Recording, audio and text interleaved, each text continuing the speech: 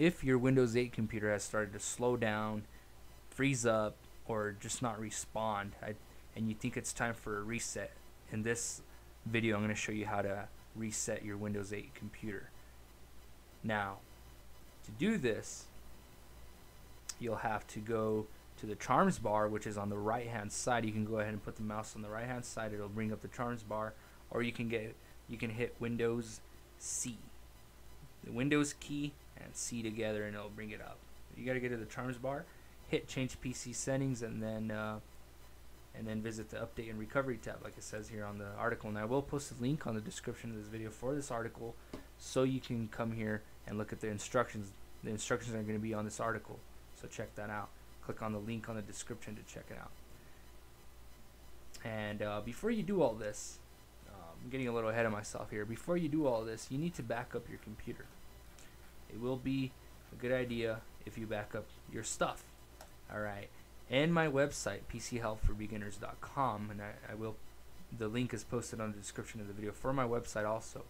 I have recommended software and services on my website here, and I recommend you use Carbonite or Acronis to back up your stuff. So before you do any of this, reset your computer or whatever, you need to back up all your data, and I recommend you use Carbonite or Acronis. So go ahead and click on these here so you can go ahead and get the software and use it to back up your stuff. Alright, it's at pchelpforbeginners.com. The link will be posted on the description of the video also.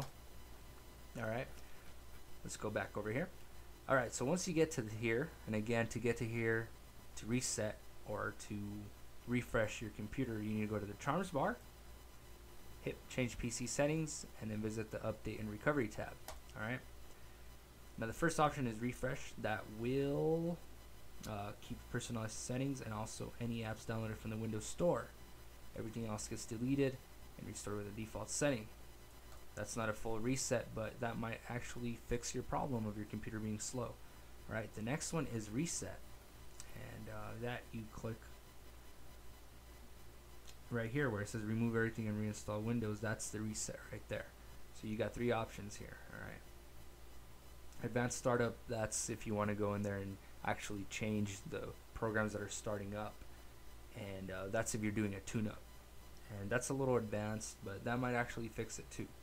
But I recommend you back up everything and you go ahead and refresh it or reset it, and that will be an easy way to go ahead and fix it. Because if you go ahead and try to start messing with the advanced startup, that's a little more advanced, and you'll have to be turning off and on every process. Just to save yourself some trouble, go ahead and use the refresh or the reset if you don't really know what you're doing there, because this other third option, you got to know what you're doing. Alright, and like I said, back it up first with Carbonite or Acronis, and then go ahead and do this here. Alright, once you do that, you will have to reinstall all your apps that you had before. Make sure you update everything.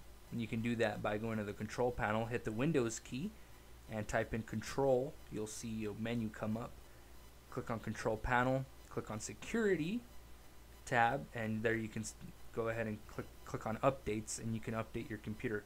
So once you reset it, it's gonna go. Once you click on there, it's gonna go through the process. It'll guide you to the steps one by one, and once it's reset, like I said, you have to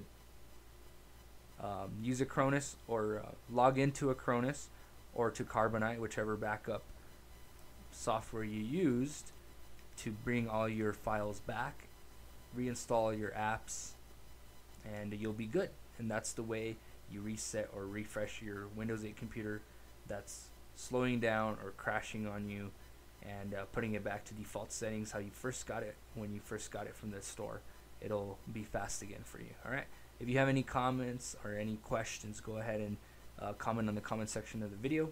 Again, on the description of the video is a link to this article, and also a link to my website, PC Help for Beginners, so you can download Carbonite and Acronis to back up your files. Alright, thanks for watching. Don't forget to subscribe. I'm always uploading videos like these that are very, very helpful, and I'm always doing new tech news videos, so you can stay up to date with all with the tech world, what's going on. all the new stuff. So check that out. Make sure you subscribe. Thanks for watching, and I'll see you in the next one.